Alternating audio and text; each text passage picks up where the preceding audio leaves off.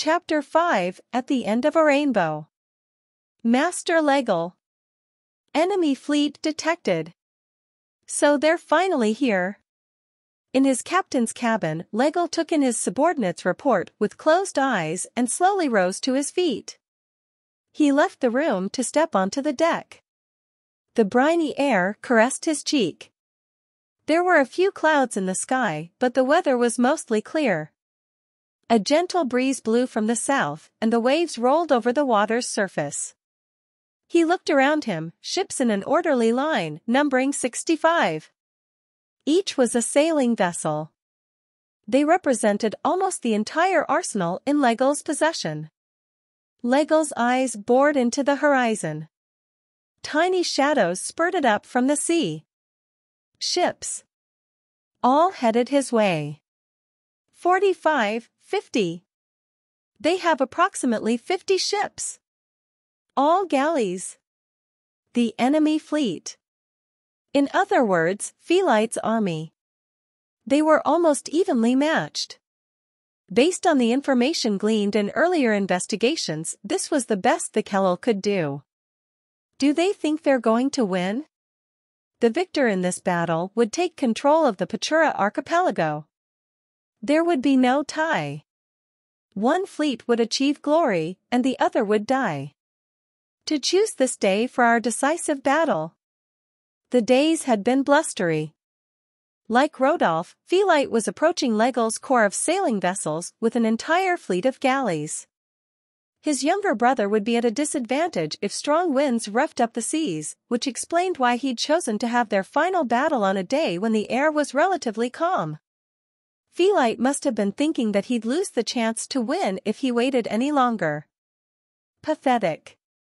Doesn't even know what's coming for him, Legal jeered. He raised one hand. The 65 ships began to move, unified. Legal's fleet sailed into action. Phelite spotted them from aboard his flagship, trembling instinctively. "Are you nervous, Master Phelite?" Apis asked beside him. Phelite nodded. "Yes. I am." Over 100 ships would be crashing against one another in one decisive battle. Battles of such a scale hadn't yet existed in the history of Pachura. I thought I would succeed my father after Legal was banished. However, I never had any plans of making a name for myself. All Phelite wanted was for his reign to be peaceful, and yet he was making a name for himself in history books. It seems life often does not go as planned, he noted. I couldn't agree more. Phelite grimaced. This was unexpected. If he were one of the gods, he could probably avoid this battle altogether and bring back order. As a mere mortal, however, he had no choice but to overcome the trial before him. Send word to each of the Kellel, we'll follow the plan and see this through to victory. The battle was going to be a struggle, with a slight advantage on Phelite's side. The basic strategy hadn't changed, striking ships with naval rams and coming alongside the enemy to engage in hand-to-hand combat. To top it off, the wind and waves were gentle, giving the advantage to Phelite's galleys. Emelance, Sandia, and Voris had experience with Legal's fighting style and shared information among themselves. The enemy's sailing vessels were not to be underestimated. All this put them in an advantageous position. Even so, their small lead could be attributed to Legal's prioritizing defense over offense. He's fighting a war of attrition, Emelance murmured as he commanded his ships. He had assumed this might happen. If Phelite's forces attacked while the wind was weak, the enemy would strengthen its defenses and wait for the wind to change directions. A war of attrition will be hard on the galleys. Since the galleys ran on manpower, the sailors had to row with heavy oars. Naturally, extended battles would exhaust the men, dulling their movements. The burden placed on sailing ships was wildly different. At this rate, we'll need to finish the battle before our fatigue peaks. Even if it was tiny, an advantage was an advantage. The enemy was taking damage, albeit slowly. Phylaite's forces would win if this carried on. That said, Lego wouldn't just take the beating. Emelance considered what the man might be up to. The battlefield, he observed, is moving southward. Armada 5 is taking damage. Boris's fleet is in close proximity to the Armada 11. They can't budge. The enemy ships aren't slowing down. Lego was bombarded with reports of each armada raising up flags of distress. Nearly all of them reported they were being pushed back. However, he wasn't the least bit fazed. They hadn't even lost 10 ships yet. This was because Lego's forces were focused on keeping a safe distance from the enemy, evading its attacks, and staying on the defensive. If 100 ships clustered together, they'd end up immobile. The sea would become a congested mess and temporarily turn into a jigsaw of ships. If that happened, the armies would engage in close combat, and even Lego wouldn't be able to tell which way the battle was leaning. So Lego made sure his ships kept their distance. This would minimize the damage they incurred and give him leeway to change course as needed. This, of course, meant Phylaite's forces would suffer even less damage, but destroying them wasn't Lego's objective. It's almost time. When Lego ordered his ships to maintain their distance, he'd given one more command, to inch south, pretending they did so to dodge the enemy's attacks. They must have realized it's too late now. Lego had noticed something before the start of the battle. After all, the wind and waves spoke to him. Something was being carried by the southern winds. Dark, heavy clouds rolled in. Just like when he'd taken down alloys. You've lost, Phylaite. A dragon storm. The seasonal tempest arrived on the naval battlefield. The tide of battle changed in a flash. The dragon storm brought forth heavy, pelting rain, and the raging winds drew up violent, crashing waves. Galleys did not fare well in rough waters. A smooth surface allowed sailors to synchronize their rowing. When the waves spun and seawater splashed in the oar ports, it disrupted their forward momentum. Sir Edgar, Ally ships are raising signal flags that they're unable to advance. With the wind and waves, it won't be long before our own ship suffers the same fate. Settle down. We'll do all we can to get through it. Edgar clicked his tongue as he reprimanded his weakening subordinates. Rough winds would be hard for even a sailing ship to navigate, but if both sides had fleets made of all galleys, they would have retreated to try again later. However, Lego's fleet of sailing ships used this wind to ram into Phylaite's galleys. As his forces saw it, the immobile boats made for prime targets. The roles of offense and defense were reversed, and Phylaite's ships began sinking without any way of even protecting themselves. Oh, how he despises us! Lego's flagship wasn't the only one moving through the storm, his fleet of followers had flipped it to their advantage. Just how much genius had he been bottling up, and how well did he train his subordinates? The only thing clear was that he loathed Pachura.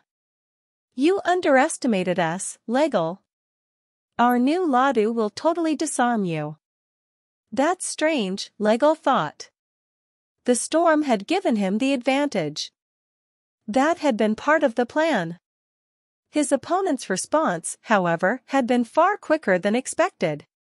The enemy didn't seem to falter, persistently sticking it out. It was as if Phylaite's forces had known the storm was coming all along. Ridiculous. There's no way. Predicting the weather from the wind and waves was not an unusual skill among seamen. No one on this earth, however, pulled it off to the same level of accuracy as he. Not to mention no one would challenge this type of storm, knowing the weather. None of the enemy ships have sails or masts. They must have realized they have no way of catching the wind. There were galleys with masts and sails that allowed them to travel along the wind. Phelite's ships, however, were run entirely by rowed oars. The lack of extra weight from the masts kept the boats agile.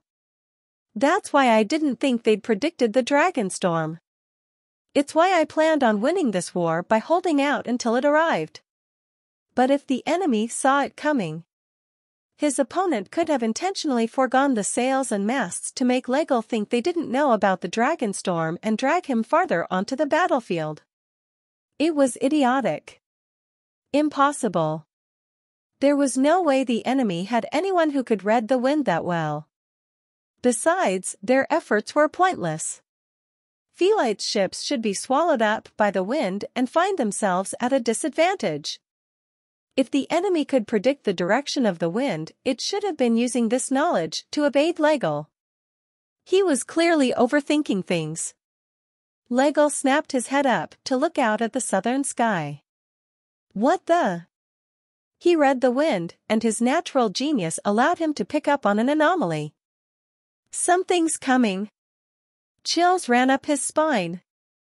The wind was gusting strongly enough to tear through the sails. No, it was something else.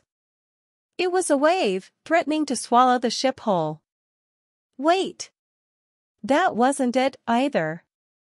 Whatever it was almost upon them. What is this? He gaped at the dark cloud squirming across the sky. We'll use the dragon storm. In the conference room, Phelite spoke to the 5 Kellel and Wayne, who was sitting at the head of the table. Legel will be able to predict the dragon storm, seeing that he's resourceful and used this exact method to carry out his heinous acts toward my father. We'll use this against him. I find that hard to believe, Sandia stated. The dragon storm is a natural phenomenon that comes on a whim. How could even the greatest seafarer predict such a thing? It's entirely possible for that man. His ability to read the wind is uncanny, Edgar replied, expressing agreement with Phelite. The rest of the Kellel knew Edgar was not one to exaggerate. They trembled in fear of Legel's power. Voras asked a question. Well, then, Master Phelite. If we use the dragon storm against him, shall we challenge Legel to battle on the day it is to occur? Before Phelite had a chance to answer, Corvino had an objection. Wait. If our main force of galleys is caught in the dragon storm, we'll be stuck in place. That's precisely why we're doing it, Voras replied. According to our new sources, Vanhelio is standing behind Legel, right?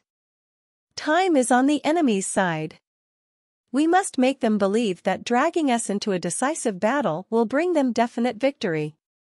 I see. So we'll engage in battle on the day of the dragon storm on purpose and defeat Legel before it arrives, Emmeline said with a nod. Edgar frowned. I have questions. First, how can we predict the dragon storm? Second, how will we be able to defeat Legel before it arrives if that's exactly the opposite of what he wants? The sea admirals groaned. The first issue was impossible. The second was hardly more feasible. This strategy didn't seem conceivable by any means. Phelite faced them. Predicting the dragon storm is indeed possible. 2 have already occurred while we were preparing for battle, and I successfully sensed them both beforehand. What? When did you learn how to do that? Phelite shook his head at the Kellel. He took out a thick sheaf of paper. It's not a matter of my own ability. By compiling the information in these documents recorded by the Zarif, I was able to analyze omens of the dragon storm, Phelite admitted. By sharing these records, many people will be able to recognize precursors of the dragon storm. This will increase our accuracy and allow us to decipher the best time to begin the battle. I see. Even if we cannot take on Legel on our own, we can as a group, Voras murmured in admiration. Phelite nodded. There is one more matter to discuss. The objective of this strategy is not to conclude the battle before the dragon storm arrives. We'll finish this fight after we overcome this special storm. Overcome what special storm? Phelite took out a new set of documents and passed them out. It was Prince Wayne who discovered and compiled these from among the records. I, too, was surprised. The Kello looked at Wayne and then back to the documents. They gingerly thumbed through the papers, eyes growing wider by the sentence. This can't be. Do these things seriously happen? Well. They started to stir. This is a gamble. All eyes fell on Wayne, who flashed a haughty smile. If this information is correct, all the conditions for a special storm have been satisfied. We can expect one to brew soon. In theory, at least, based off the records. A gamble. Were they willing to risk hundreds, maybe thousands, of lives for information written on sheets of paper? Master Phelite, do you believe this to be true? Edgar asked meekly. Phelite nodded. Yes, I do, he declared. The collective history of the Zarif is authentic. And I shall use this battle to prove it. Master Phelite! I know! Looking out at the unusual sky from his flagship, Phelite clenched his hand into a tight, nervous fist. There's a peculiar type of dragon storm that only comes once every several decades. Omens of its coming include an unusual uptick in windy days, higher temperatures, and plants that bloom earlier than in previous years. Sir Corvino! Our ally ships cannot hold any longer. Just a bit more. Corvino roused his subordinates, glaring at the sky. There was something that matches your legends. Avert uses his golden spear and white-silver shield to take down the sea dragon ravaging the ocean. Element's ship hasn't sunk yet, right? Correct, Sir Sandia. The flagship of Element's armada is still in good form. Eyeing the capsizing ships, Sandia clicked his tongue and let out a sigh of relief. There are some myths that are based in truth. That might be the case for these documents here. The sea dragon is an odd storm. The golden spear is the sun's ray that pours down from the sky. The white-silver shield is the surface of the ocean that glares against the sun. These all culminate to create one strange phenomenon. These are the perks of a long life, Boris said with a small smile. I can't say I ever thought I'd witness such a sight. A lull. The wind died down. For a moment, Legel couldn't understand what was happening. The dark clouds overhead dispersed. He could see that much. Although the clouds had cleared, the wind remained. As long as he had that, he would hold the advantage. Except the wind stilled. Damn it! The hell is this? The surface of the water reflected the sun's rays, and the previously turbulent sea had calmed. It was as if they were suddenly transported to a new world. A lull. It was a period when all wind subsided from the sea. Even Legel couldn't have predicted this phenomenon would occur after the dragon storm died down. And if Legel couldn't perceive it, no one in the world could. Or so he'd thought. Master Legel. The enemy fleet is getting ready to attack. NGH. Legel saw them. Now that the storm had abated, the galleys were moving toward each of his armadas. Such a bold move gave him no choice but to assume they had predicted the period of stillness. If they knew this was coming, that explains their actions. But how? How did they figure out something that I didn't? Legel had no clue. He had never read the documents passed down through generations of Zarif. His talent gave him no reason to even consider it. He therefore had no way of knowing the truth that the knowledge gleaned from the history of the Zarif far surpassed his own skills. Be that as it may, even if he was unaware of what was going on, he dealt with the situation and gave his orders. Send out a signal flag. All ships are to withdraw from the area. Legel was a smug man. his pride made him think twice before turning his back and fleeing from the enemy. His voice of reason, however, stifled the urge to fight until the bitter end. Even now, his resentment gave him a broader perspective. We need to fall back. Take out the oars. We'll hide on the small islands behind us and... Master Legal! Cried out one of the subordinates. What now? Legal turned to the man and noticed he was looking behind them. Legal peeled his eyes toward the ocean. His eyes grew large. When the hell did that happen? In the expanse of ocean, 5 ships bearing the crest of Natra sailed in as if to blockade them. I'm afraid I can't let you go anywhere. 5 ships cruised on the sea. From aboard the flagship, Wayne broke into a sassy smile and stared at Legal's fleet. To think the battlefield would move this far out to sea, Ninim murmured in surprise next to him. The 5 ships under Wayne's command had circumvented the ocean since before the start of the battle. The fleet was secretly stationed within the area to keep Legal and his forces from escaping. The dragon storm always blows from the south upward. Which means the enemy will try to corner us on the battlefield so we get hit with the storm first. If that's how it's going to be, we just need to predict when it'll hit us and hunker down to weather the storm. Wayne made it sound so easy, but Ninim knew it wasn't so simple.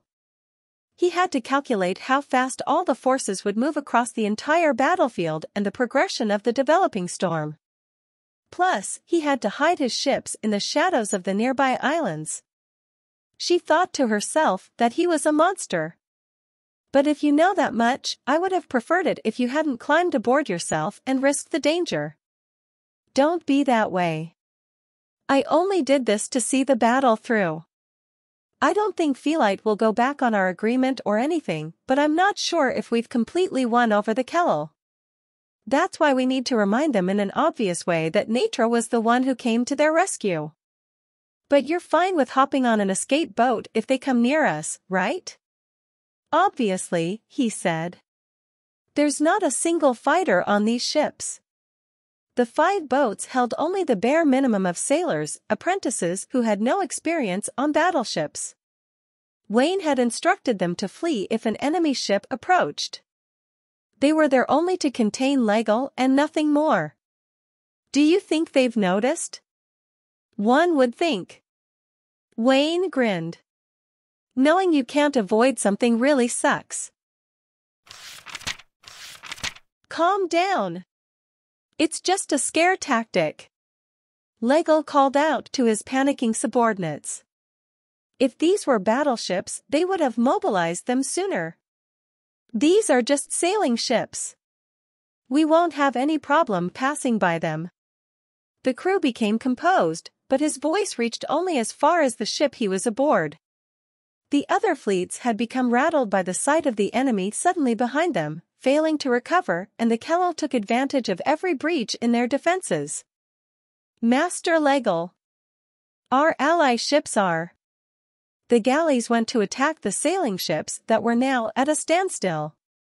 Legal's fleet had some oars on board, but these were meant to aid them when there was no wind or they were coming alongside a dock. The vessels didn't stand a chance against a galley in terms of mobility. Gore! Tell them to hold out. This lull won't last long. Legal's senses told him the wind would be returning soon, but the enemy must have been aware of this, too. Would his side really be able to endure? The enemy flagship. It's closing in. Legal heard his subordinate and looked at the ocean with a start. There he saw a single galley fiercely closing in. Phelite. Did Phelite see this as a perfect opportunity to come calling for the enemy admiral? Now that Legal had lost command over his forces, no one was there to stop Phelite's passage. Don't think that means you can underestimate me. A wind would soon blow from the rear left. One single tailwind. He'd make it in time. The wind would fill the sails, and he'd just barely be able to avoid the galley crashing into him head-on. After that, he'd just need to use that same gust to retreat. 5 more seconds. Lego started counting. The boat was coming. Just a little more time. The wind started to blow. Starboard! The ship turned to the right, and each sail billowed in the wind. We made it. Then before his very eyes was the galley turning its bow toward him as if it had predicted this move all along. This isn't how I wanted to catch up to you, brother. Felite's galley rammed into the side of Lego's sailing ship. Did we only graze him? The charge had been perfectly timed, but by either the whim of the wind and waves or Lego's stubbornness, Felite's naval ram failed to pierce the hull of Lego's sailing ship, instead carving through its exterior. In all likelihood, the flank would break soon enough, and the ship would sink. But knowing Lego's skill, there was a chance he'd retreat from the battlefield before that happened. There's no time to put distance between us and charge again. He'll escape unless I finish him off here. Quickly determining this to be the case, Felite turned and called out to his crew. Throw the grappling hooks. We'll strap ourselves onto their boat and get beside it. Rhea! The sailors tossed the hooks over the side of Lego's ship. The enemy crew tried to cut the ropes and shake them off, but the onslaught was so overwhelming that it rendered their moves sluggish. The two ships ended up side by side. All hands, draw your swords! Felite shouted. Board the enemy ship! The men drew their weapons, racing across the deck and boarding the opposing vessel. Apis, stay here and take charge. Wait, Master Felite? Apis was left behind, baffled, as Felite jumped onto Lego's ship. Where is he? Felite huffed. The sailors had already begun fighting around him, swords clanging against swords. Felite took in these sounds as he went in search of his target. I'm right here. As soon as Felite turned around toward the voice, a bare blade grazed the tip of his nose. NGH. Felite instinctively jumped back, taking him in. The figure of his elder brother, Lego, was standing right there. Brother. That was something, Felite. I can't believe a stroke of good luck managed to drive my ship into a corner. Even after all that had happened, Lego wasn't going back on his choice to go through with this. He glared at Felite. Did you board my ship to try and keep me here? That was one hell of an idea. Lego kicked off the deck. Despite the rocking of the ship, his footing was solid, and he swung his sword at Felite. You seriously think you can stop me? Gah! Felite took the brunt of Lego's attack with his own sword. The two blades clashed, sparks shooting from the friction. What's wrong, Felite? You're coming at me? Take that. A powerful blow sent Felite flying, blade and all. He tumbled across the deck. When he staggered to his feet, he found blood streaming from his chest. He'd been wounded. It's true that my swordsmanship cannot compare to yours, brother, he admitted. You've always been better than me. The cut stung, but it wasn't deep. That said, Felite would lose if the battle continued much longer. Upon diagnosing the severity of his gash, he gripped his sword. However, I am not just trying to keep you here. I have come to settle things by my own hand, brother. You'll end up dying here for nothing. How pathetic. Lego smiled scornfully. Felite gasped for air. Don't you think it is you who are pathetic? Do you honestly believe you can run from the Kellel? You still refuse to give up? Obviously. Lego answered proudly. You think we can end things here? That my resentment will just go away? I'll keep coming back, every time. And then Pachura and the rainbow crown will be mine. Felite seemed to mourn for Lego. He opened his mouth, saying nothing and then closing it. Brother, there's one thing I need to tell you. What? I broke the rainbow crown myself. Lego stopped moving. They could hear the battle continuing around them, but the two looked at each other as if they were the only people in the world. What did you say? There is no longer anything you desire in this land or continent. Like hell. Why would the rainbow crown ever fracture? It's Pachura itself, passed down by the gods. It's not. It's just a normal shell. Besides, no one needs it anymore. Please open your eyes. The old you had set your eyes on a better future. Shut up. Shut up. Shut up. I've had enough. Talking with you is a waste of my time.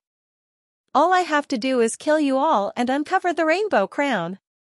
Lego readied his sword. Nothing was more blood-curdling than this situation. Felite could feel a murderous rage radiating from his body. Words would no longer reach his brother. Felite steeled himself, stabilizing his sword. Tensions mounted. They didn't break eye contact or breathe, waiting for the perfect moment. And then, the creaking side of the boat that had taken the brunt of the attack started to split. The two launched themselves off the deck simultaneously. The body of the ship exploded. The spray of waves rained down between them. Two human shadows, two swords, closed in faster than wind to take life, and there was a momentary illusion born from the mist and sun. Lego's eyes caught sight of the rainbow. Felite's eyes looked beyond it. Felite's sword sliced cleanly through Lego's body. Lego looked down at the sword running through him with emotionless eyes.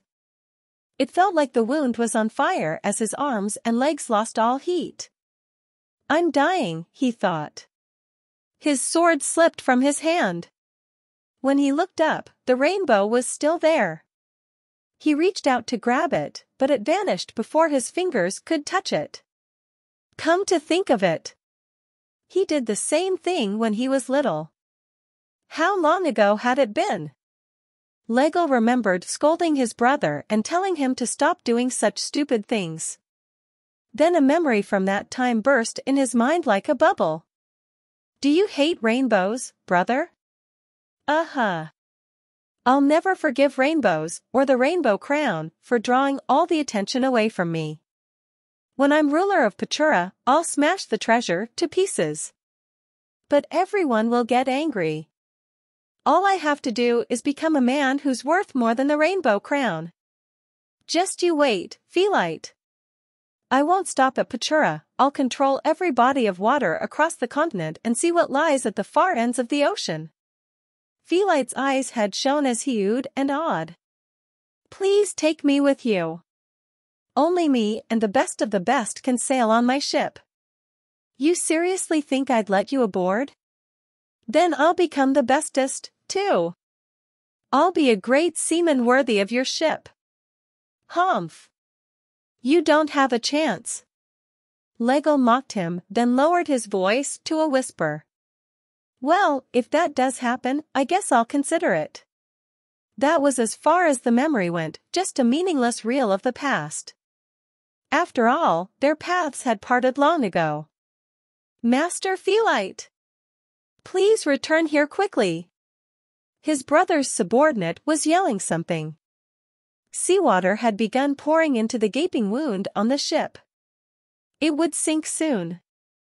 Brother. Felite raised his head. Were his cheeks wet from the spraying seawater? It didn't really matter. Do you seriously think you've caught up to me? Lego grabbed the nape of Felite's neck. His hand pressed into his skin. You idiot. You'll have to train for another century before you can step foot on my ship. Bro. Felite's body sailed overboard.